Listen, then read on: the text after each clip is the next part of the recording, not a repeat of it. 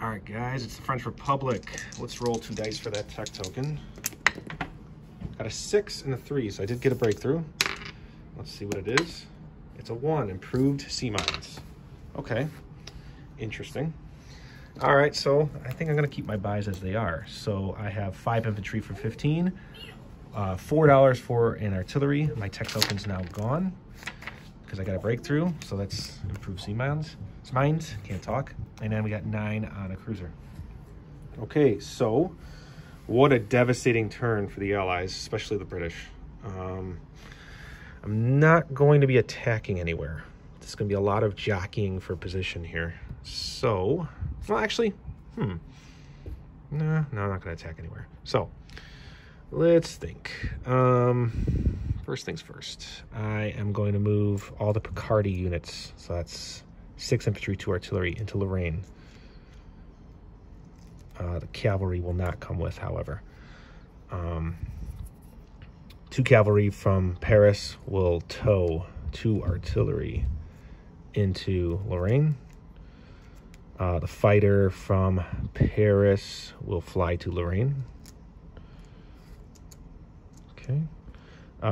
All 6 infantry, 2 artillery from Burgundy will go into Lorraine. I promise I'll clean all this up later.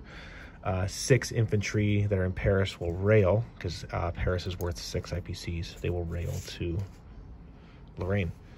The cavalry in Picardy will go to Ile-de-France, Paris.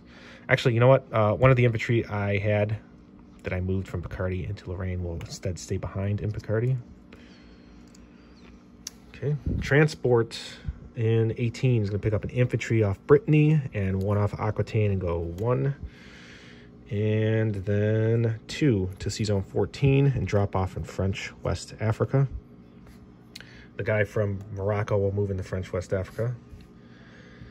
The infantry in Algeria will move into Tunisia. Okay. The infantry artillery in Provence will move to Burgundy. 2 transports from 27, along with actually the whole fleet from 27 is going to move to 18. Okay. And that's where I'm going to place my improved sea mines as well. There's a naval base in Brittany in Sea Zone 18, and that's where they will go. Guy in Madagascar is stuck there. Guy in French India will move into West India. What else?